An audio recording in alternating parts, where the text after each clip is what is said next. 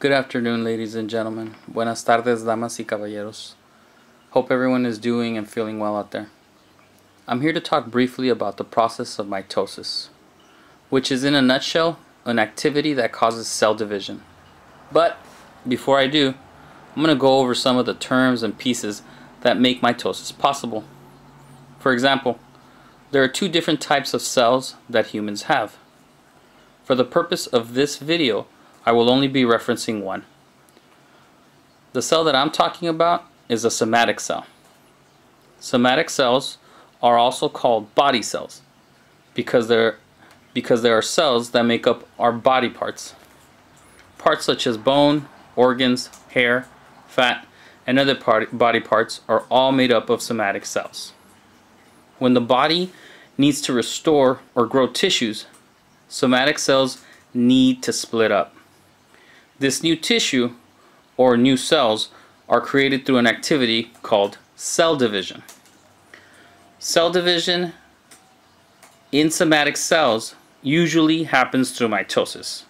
It's for this very reason that I'm only going to be referencing somatic cells.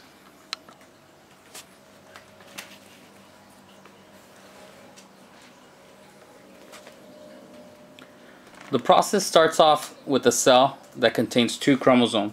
That's kind of what I've had this whole time on the camera. So this would be a cell with two chromosomes. One is inherited from the father and the other one is inherited from the mother. This is called a diploid cell. In order for cell division to take place, it first has to duplicate its genetic material. So this genetic material being the information that has either from the father or the mother has to get copied. So at the time of duplication, each chromosome is doubled. And it would end up looking something like this after the doubling. The chromosomes, now with two chromatids, line up in the middle of the cell. And that'll start looking something like this. Then the chromatoids are pulled apart as the cells starts to divide. That's these guys getting pulled apart. So it's a chromosome here, and they're starting to be pulled apart into two different cells. The cell's pinch is closed and the chromosomes move to the opposite ends of the cell and two nuclei are formed.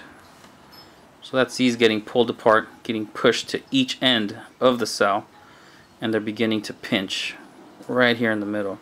You're going to have two of these that are going to be individual at the end.